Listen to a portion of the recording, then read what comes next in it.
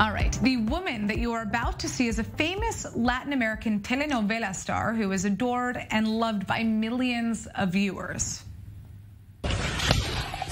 Eres el hombre más cruel e injusto que he conocido en toda mi vida. Este último tiempo es una maldita perra. Una posibilidad de cómo pudiste haber envenenado.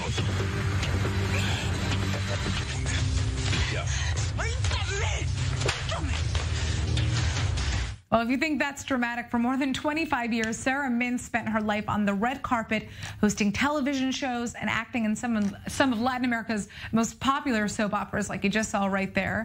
But she's now changed her life completely. She converted from Catholicism to Judaism, and she's now living here in Israel as an Orthodox Jew.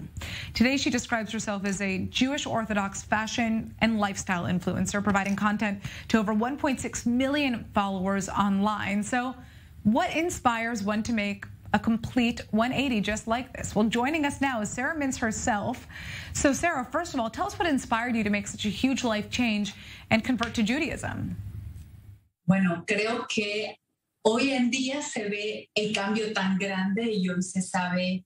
I think today it's clear that the big change in my life is Judaism. When something awoke in me and I felt that something was changing in my life, I don't think I realized that it was Judaism. I only recognized that I had restlessness to have a more profound relationship with God, that I was looking to have a deeper meaning in my life, a greater purpose. Sometimes you can't figure out what it is that is bothering you, what it is that is awakening in you. What is making you say, I don't want to be where I am in my life today? You're searching and searching, and the path doesn't seem clear because you don't know where you're going. Then I found myself reading the Torah and understanding that this is it.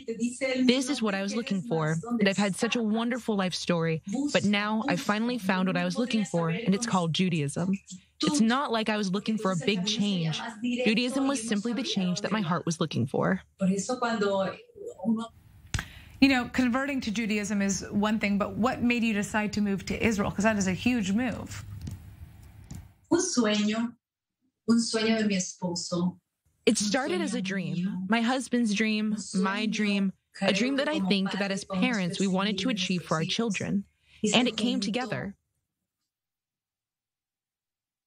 When my husband came to visit Israel during a trip after high school, he loved it and he felt a very strong connection with Israel. When I was studying Judaism, I came here. There's something here that doesn't exist in the rest of the world, and that's the ability to live a life with a transcendent sense of spirituality. And that's what we wanted our kids to grow up in.